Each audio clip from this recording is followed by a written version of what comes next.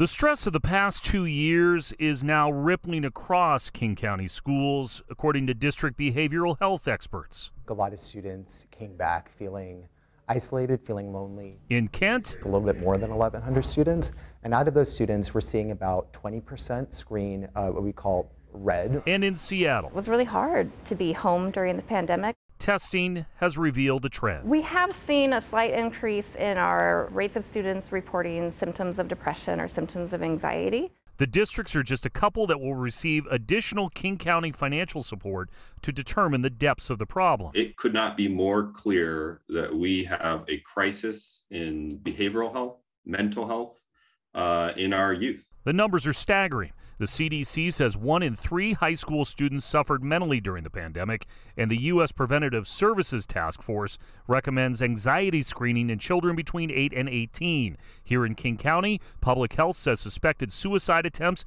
increased in middle schoolers in July through September of 21 compared to the previous 2 years. And the Washington Poison Center says suicide attempts among female teens are up as well.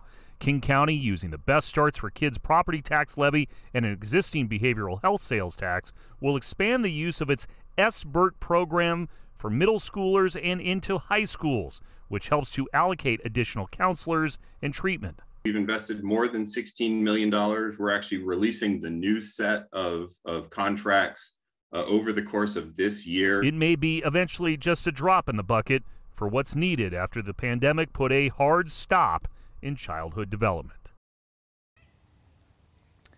Yeah, the expansion of that SBIRT program really gets rolled out in the fall with those additional middle schoolers and high schoolers. The assessment also allows the district to allocate physical and emotional resources as needed. That's the story for now. Live in Kent, I'm Chris Daniels, King 5 News.